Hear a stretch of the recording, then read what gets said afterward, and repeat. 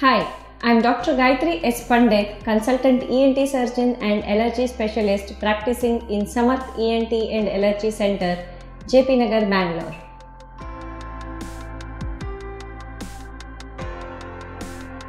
If treated promptly, cauliflower ear can be a reversible condition.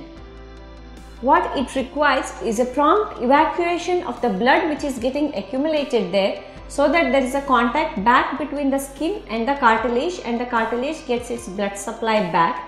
And also, since the cartilage can get infected leading to perichondritis, it needs to be treated with adequate antibiotics for a longer number of days, and also the pressure bandage is required. Sometimes a repeated evacuation may be required to treat the cauliflower ear.